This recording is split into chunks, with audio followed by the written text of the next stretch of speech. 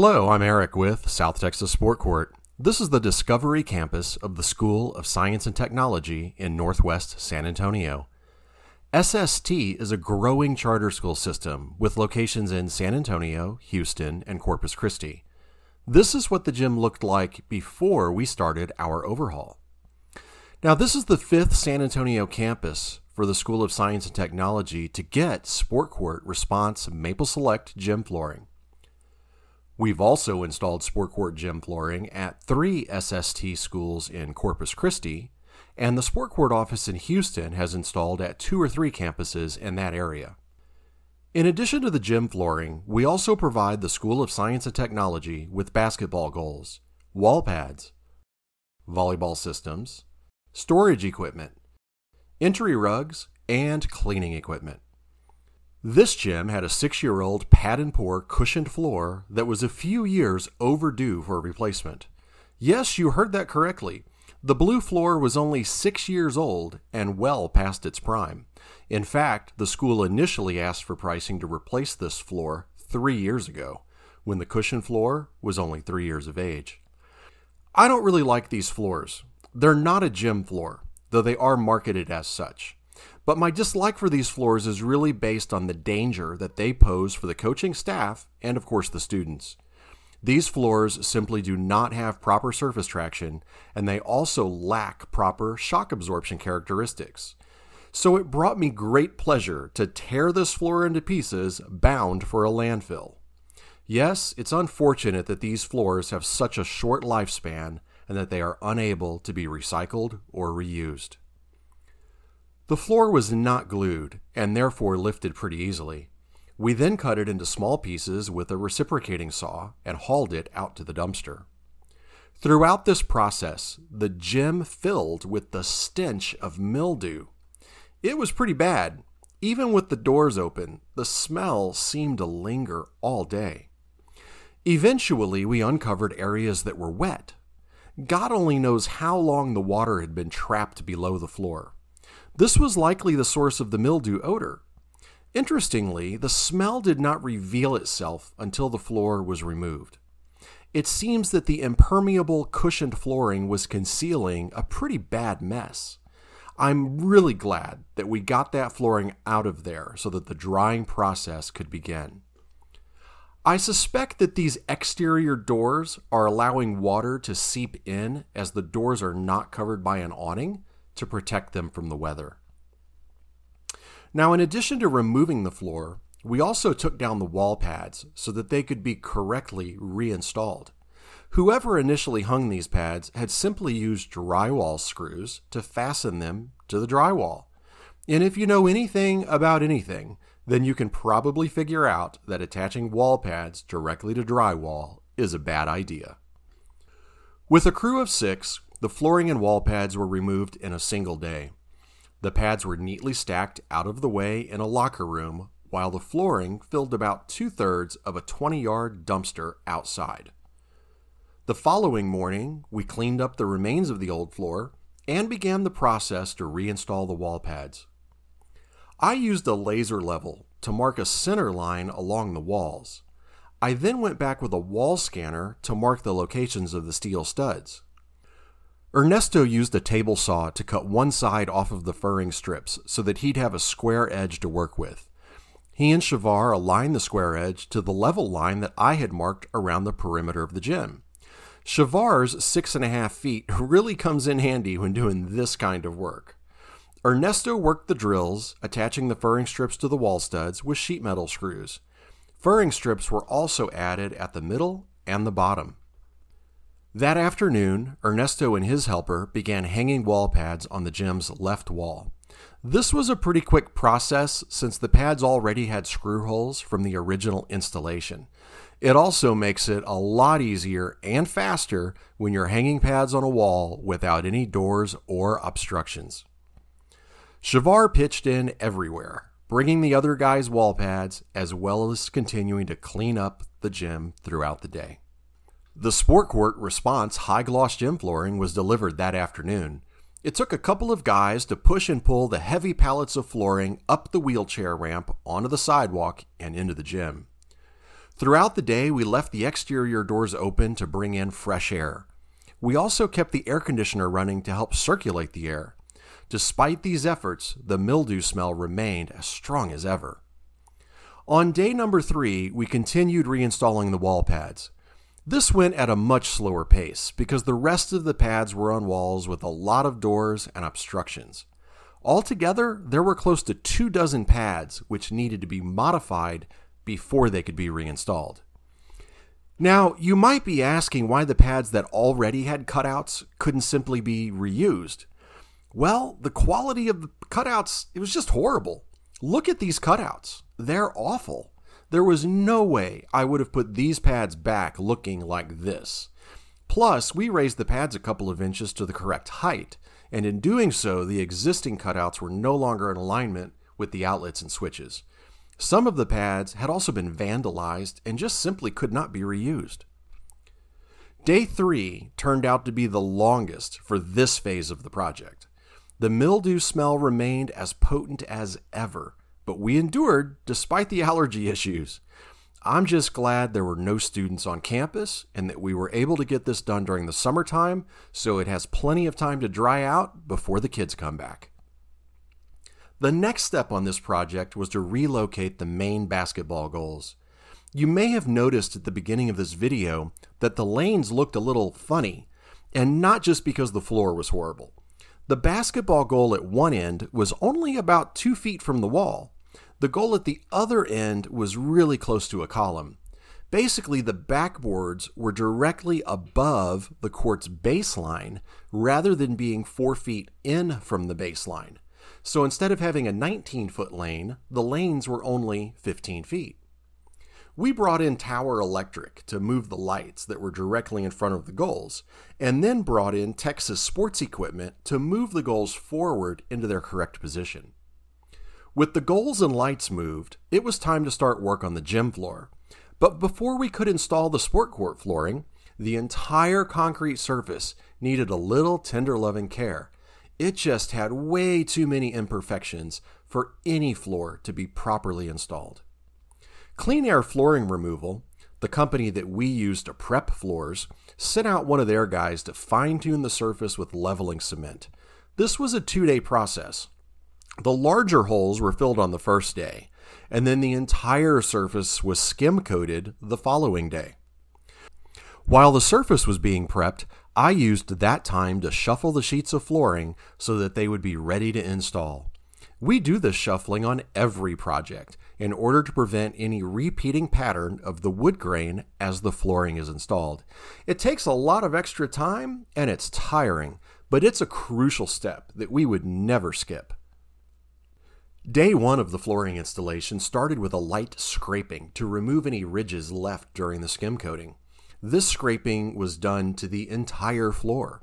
With the skim coat only being 13 to 14 hours old, scraping was pretty easy, though not a fast process. It takes several hours for 2 people to scrape a floor this size. While others were scraping and vacuuming, I used a laser level to pinpoint the center point of the backboards and mark those locations on the floor. We then set up a string line between these points to establish the court's center line. Most people would use a chalk line to snap a line on the floor, but I've seen chalk lines leave a curved line, so I don't ever use chalk lines. Instead, I trace along the taut string line by hand. It's slow, it's tedious, but it's accurate, and that's really all that counts. With the center line established, I can then find the center point between the backboards.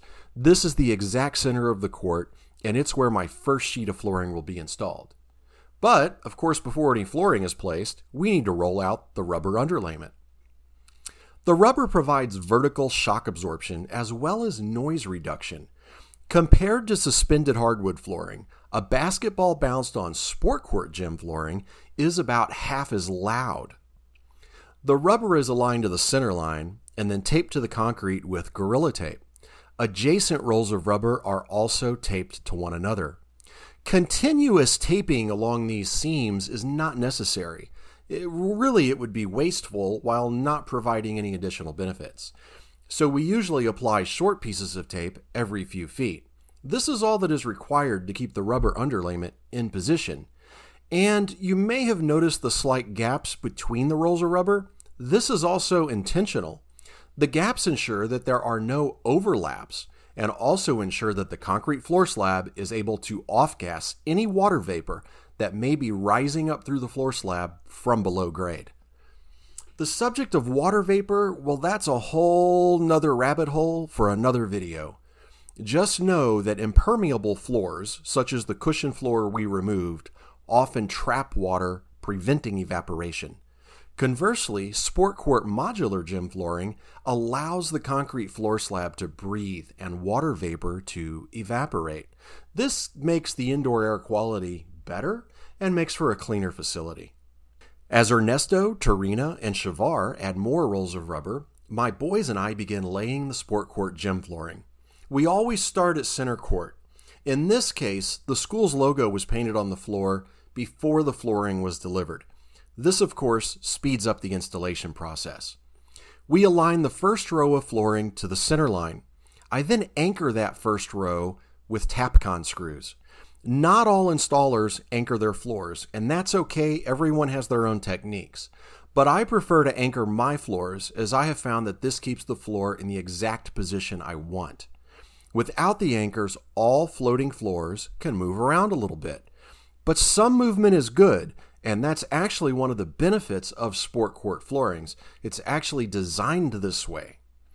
When an athlete comes to an abrupt stop or change in direction, the sport court flooring absorbs some of these lateral energy forces. This takes strain off the body and transfers it to the floor. This is a key safety benefit of sport court, and it's why Nike Tournament of Champions reported about half as many injuries on sport court flooring compared to suspended hardwood. So a little movement is good, and my anchors allow this, but they prevent the floor from moving too much. Now, you can check out this page on our website to learn more about gym flooring safety. I'll drop a link down in the description below. With some of the flooring installed, I set up a laser at center court. This helps keep the center lines along the X and Y axis at perfect 90-degree angles. But instead of trying to align the floor to the laser, I just use the laser to mark a line across the midcourt line. This center line is marked on top of the blue painter tape that's on the rubber underlayment. So as we expand the court out to the sidelines, we're making sure the midcourt line is exactly where it needs to be. There's absolutely no guesswork and no assumptions. Everything is measured, every step is thought out, all of it is intentional. The design of this gym floor included seating squares. These are pieces of contrasting flooring used by coaches to help distribute students across the floor for various activities. The seating squares also help teachers keep classes lined up or organized when the gym is used for non-athletic events.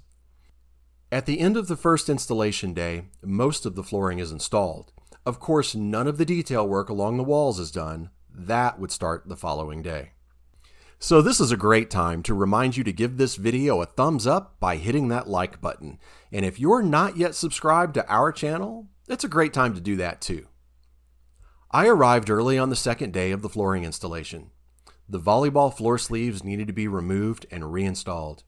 Since we moved the basketball goals, thus slightly changing the location of the court center lines, the volleyball sleeves were no longer in the right place. They were close, but not quite right, and there was no way that I would ever leave them this way. Me and my crew do not cut corners. The job isn't done until it's done right, every time. Moving the volleyball sleeves and doing the floor prep were pro bono services, but it all worked out in the end. We actually spent a little less time removing the old floor than I had anticipated, so we were able to apply those extra funds towards the floor prep and the volleyball sleeves. We also had some other costs that came in a little higher than expected. Sometimes it just works out that way, but I truly do not care. I never have. Yes, my business needs to be profitable, but customer satisfaction and doing the job right just ranks higher on my scale of importance. The profits have almost always, not quite always, but almost always worked out. After pulling up sections of the floor and folding back the rubber, we used a diamond core bit to cut around the floor sleeves to pull them out. We then cored another hole where the sleeve needed to go. We pour fast-setting anchor cement around the floor sleeves to lock them in place. We then clean up, put the rubber back, reinstall the flooring, and cut a hole for the cover plate. Altogether, this is a 4 or 5 hour process. While Ernesto and I were working on the floor sleeves, Shavar and Charina finished installing the flooring in the gym's entry halls and then moved on to all the flooring around the walls. Every single piece along the walls must be cut to fit. But this usually goes pretty quickly with 2 people, with one person cutting and the other person installing. And Charina and Shavar have done this so many times, they work great as a team at this task. With the floor sleeves done, Ernesto and I transition to the work at the doorways and the detailed cuts. I start with the flooring pieces to fit around the 3 columns and then move on to the doors. The gym had 10 doorways. 5 of these were double-wide doors, 4 of those had center columns, and the other 5 were single-wide doors. Ernesto preps the area at the doors by installing an aluminum track. I then cut the flooring to fit around the frames. Then Ernesto comes back after me to install the vinyl transition pieces. Each single-wide door takes a total of about 60 to 90 minutes, and the double-wide doors with a column take a little bit longer. On day 3 of the flooring installation, Ernesto and I continued working on the flooring and transition pieces at the doors. 3 of the doors were in walls which ran at odd angles relative to the pieces of flooring. This made these pieces a little more difficult to mark and to cut, but we were up for the challenge, and I'm really happy with the results. Shavar installed all of the sanitary cove molding. This is an all-day process, and it really slows down at the corners and the columns. Sanitary cove has a 2-inch wide toe, so it doesn't just bend around corners like standard cove molding. It takes a lot more time to cut and fit at the corners, but it looks great when it's done. We finished up all the detail work on that 3rd day. The next step is to paint the game lines. I returned by myself the Friday before Father's Day to start getting ready for the game line painting. The first step in this process is to clean the floor. I use a large, flat drag mop called a quart clean. This is what I recommend to all of my clients for daily cleaning. And then, of course, an automated floor scrubber for weekly cleaning. But this floor is still new, so it doesn't need deep cleaning. The quart clean can quickly remove any dust and leave this floor squeaky clean. I lay out the tape for the basketball lines first. These lines will be continuous and unbroken by the volleyball lines, so this tape goes down first. It takes a few hours to lay the tape for basketball. I then move on to volleyball. These lines go down much faster, as the volleyball court is just 6 straight lines, assuming it's paired with a basketball court. I cut out some of the intersections where the lines cross, but not all of them. I prefer to cut most of them just before the painting for fear that tape may peel at the corners. It's happened before, so I'm extra cautious with this step. Altogether, mopping and taping took about 6 hours. It's pretty detailed work, and there's no way to really rush this if you want to get it right. The next day, Ernesto and I finished prepping for paint. This entails finishing the cutouts and taping the center stripe over the school's name and logo. I use a work light to help me see the intersections and get a perfect cut. Even in a well-lit gym, a work light makes it easier. With all of the tape finished, Ernesto wipes down the stripe space with acetone. This is the final step before painting. If you don't have a clean floor, you're not going to have good adhesion, so acetone is a critical part of this process. We use a 2-part urethane paint. Application is a slow, careful process. Our goal is to not have any bleed between the pieces of flooring or under any of the tape. One trick in getting it right is to barely touch the paint roller to the paint when reloading the roller in the paint tray. So we never plunge the roller into the paint in the tray. This would overload the roller and flood too much paint onto the floor. In other words, we'd get paint where we don't want it. As I mentioned earlier, everything we do is done intentionally, and this is certainly the case when painting the game lines. We allow the paint to set up for about 30 minutes between coats. The amount of dry time may vary based on heat and humidity, but in a climate-controlled space, we have found that anywhere from 30 to 60 minutes is pretty good. We begin peeling up the tape about 30 minutes after rolling on the second coat of paint. This step is the fastest part of the entire installation, and seeing those crisp, clean game lines, it's always a happy moment, provided nobody comes along and steps in the fresh paint. The floor on this project looks awesome, and I'm really happy for the students to now have sport court flooring, the safest gym floor in the world. Here's a quick before and after. Wow, what a difference! The new sport court high gloss gym looks great, but it also delivers safety, durability, longevity, and super low life cycle costs. So regardless of the metric you're using, it really is the best gym floor available today. By the way, the life expectancy of the floor is 20 or more years, provided that maintenance and usage guidelines are followed. And these floors usually maintain some resale value even when they're 20 to 25 years old. Please stop by our website to view some of our other projects. Thanks for watching. God bless. To learn more about our products and services, please visit southtexassportcourt.com. Sport Court is a registered trademark. Various design characteristics of products manufactured by Sport Court are either patented or have patents pending. Though other products in the marketplace may look similar to Sport Court, these knockoff products do not provide the energy-absorbing safety benefits, longevity, quality, or value that is provided by Sport Court surfacing and related products.